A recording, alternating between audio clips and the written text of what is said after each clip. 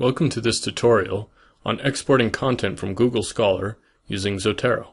This tutorial requires that you have Zotero reference management software installed on your computer. Zotero is free and open source. If you do not have Zotero, you can download it at www.zotero.org. Let's get started. First, navigate to Google Scholar. To get to Google Scholar, go to scholar.google.com. Once you are on Google Scholar, enter a search term in the search box and hit enter or click the magnifying glass to the right. Google Scholar will return results based on your search criteria.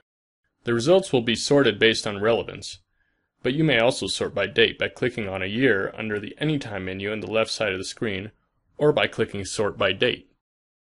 Once you have found the item or items that you are looking for, click on the Zotero folder icon in the address bar of your web browser. In the pop-up window that opens, select the item or items that you would like to save to Zotero and click OK. To find your items, click on Zotero on the bottom right border of your web browser. This will open Zotero. Select the items that you would like to export as RIS. You can include multiple items in one RIS file.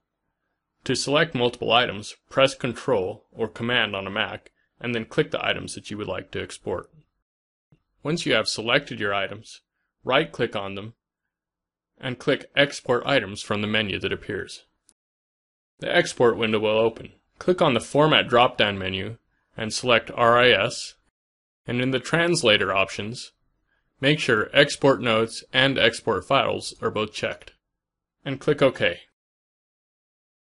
Name your RIS file and save to a location that you will remember. Finally, close Zotero by clicking the X in the upper right corner.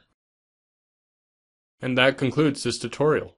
Please check out our other tutorials if you are interested in importing your RIS file to the Resources Management Portal. And thank you for watching.